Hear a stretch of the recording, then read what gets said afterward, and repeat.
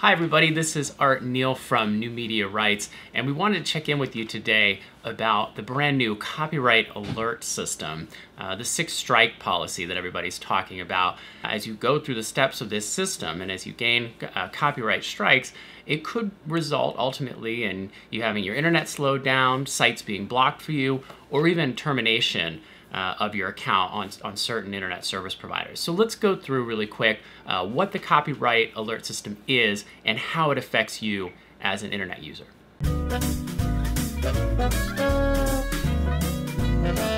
So the first question is, what is the copyright alert system?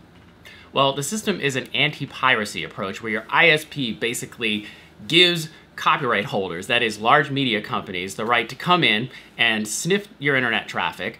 And if they find something that they believe is allegedly copyright infringement, well, they send that IP address on to the ISP, and then the ISP goes ahead and notifies you. The whole intent is to discourage digital piracy, but of course at New Media Rights, we're concerned about fair uses and uses that may be legal being caught up in that process. So the second important question is, does your ISP even have to participate in this system?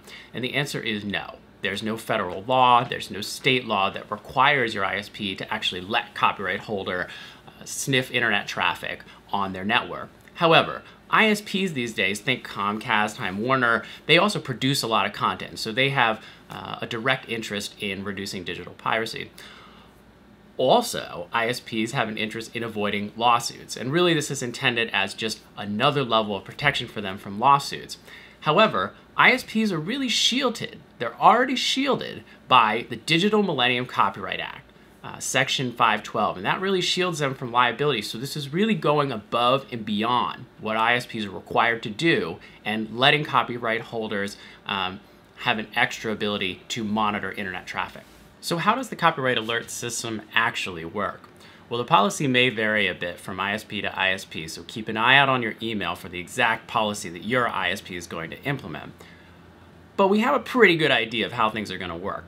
First of all, on the first offense, when ISP or when a copyright holder finds allegedly infringing material passing through your account, you're going to receive a notification. It's going to say you're doing something illegal, and it's going to provide some basic education about copyright law.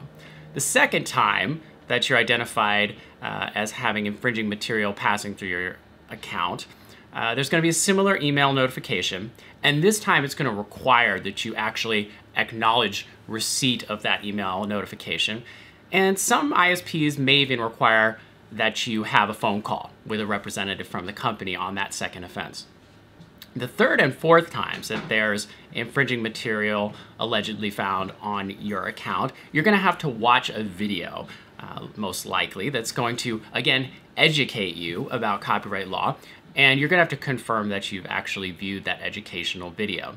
Once you get to the 5th and 6th strike, ISPs are probably going to range pretty significantly in their approaches. Approaches are going to range from throttling your bandwidth to temporarily suspending your internet service, to blocking access to certain websites, to a personal instructional phone call with an ISP representative. So that's what the copyright alert system does. Now, what doesn't the copyright alert system do? Well, the main thing that it doesn't do is that right now, it doesn't appear to allow copyright holders to easily get your personal information through the back door from the ISP. It still seems to be required that a copyright holder who wants to come after you for copyright infringement is going to have to get a subpoena, is going to have to get a court order to get your personal information. Are there any problems with the copyright alert system? First of all, the system highlights an uncomfortably close relationship that internet service providers have with large media companies and copyright holders. Often, these two types of companies are one and the same. And as time goes by, the more control that content companies and large media companies can exert over ISPs, the less control that we have over what we're able to see and what we're able to access over the internet. ISPs really don't have any responsibility to do copyright owners policing for them, but ISPs have chosen, anyway, to get into that business in this case, and that's troublesome. In addition, as with any anti-piracy system, there are bound to be a lot of legal and fair uses of content that are going to be misidentified as infringement. So New Media Rights is going to be keeping a close eye on how this system is implemented by various ISPs around the country, and we'll be looking for input from you to help us make sure that the new system respects legal, fair uses of content. If you have questions about any notice that you've received through the copyright alert system from your ISP, feel free to contact New Media Rights and we'll help you understand that notice, and we can even help you get that strike removed.